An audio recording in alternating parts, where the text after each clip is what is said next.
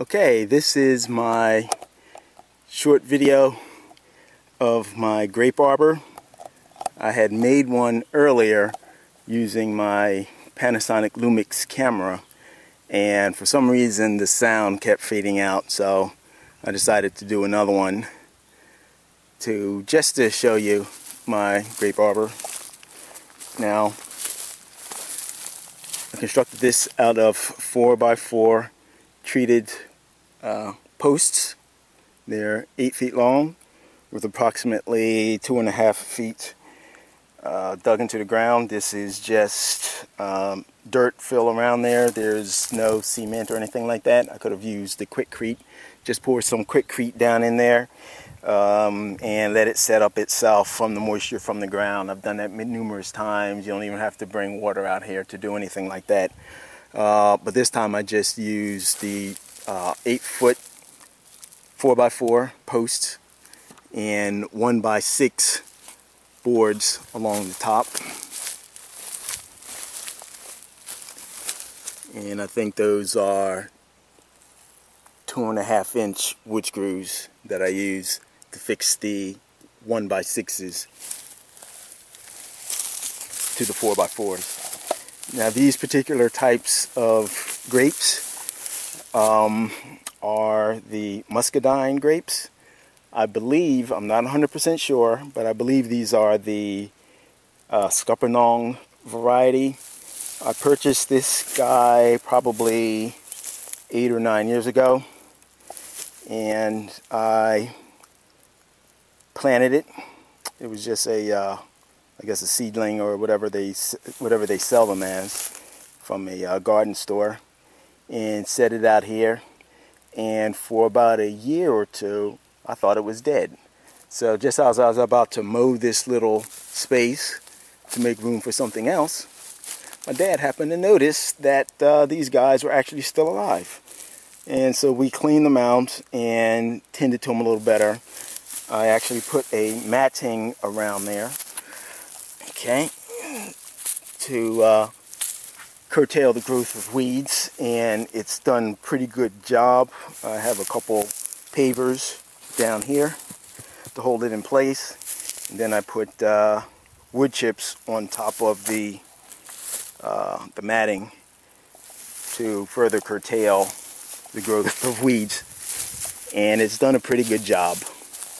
Now, this is not complete, and I'm going to have to actually do a little something to complete this, because as you see, we set these up here in December, these canes. We set these canes up in December because they had grown so long, so we set these up over here, and now that they're growing full out, they really need to be trained a little better.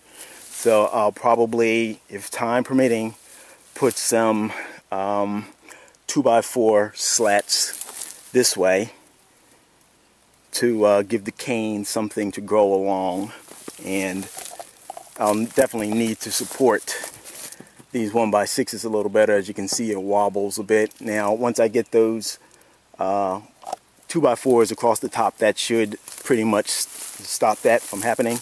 And basically, I'm just going to use angle brackets. I'm going to set them up top lengthwise like this and run them across like that, and put angle brackets to keep them in place, and that should shore things up. I'm not going to worry about it coming loose too much.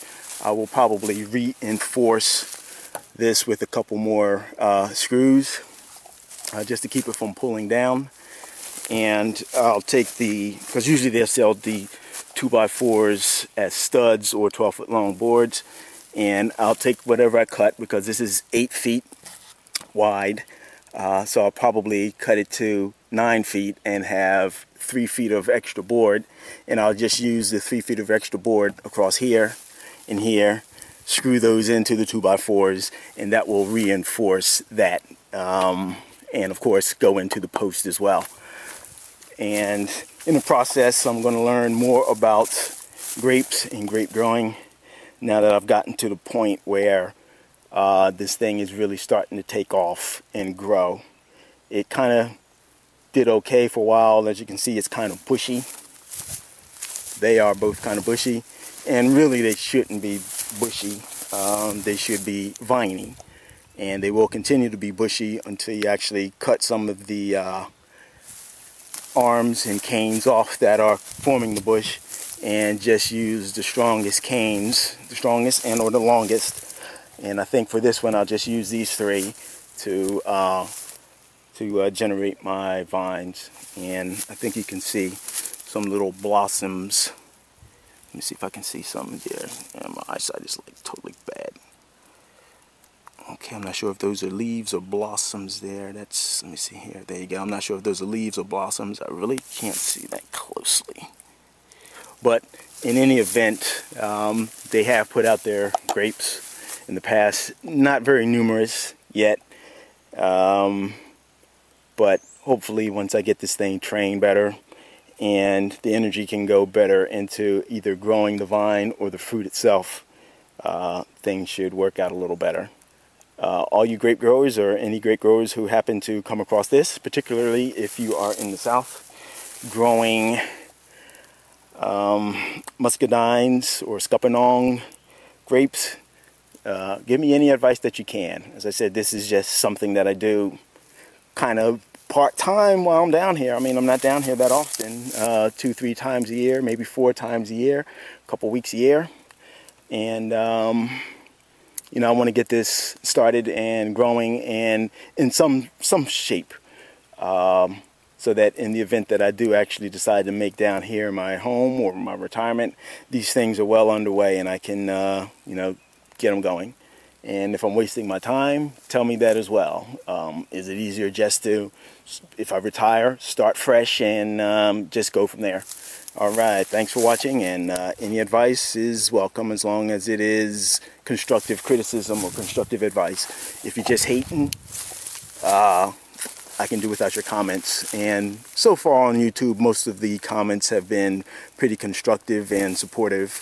And a lot of people do like to share their knowledge, and I definitely like to hear people share their knowledge, particularly when they, if it's something that I'm just really getting into. And they can tell me some of the pitfalls that I might encounter in doing things the way in which I do them. All right, thanks for watching, and comments are welcome, particularly constructive critiques. Thanks. Bye-bye.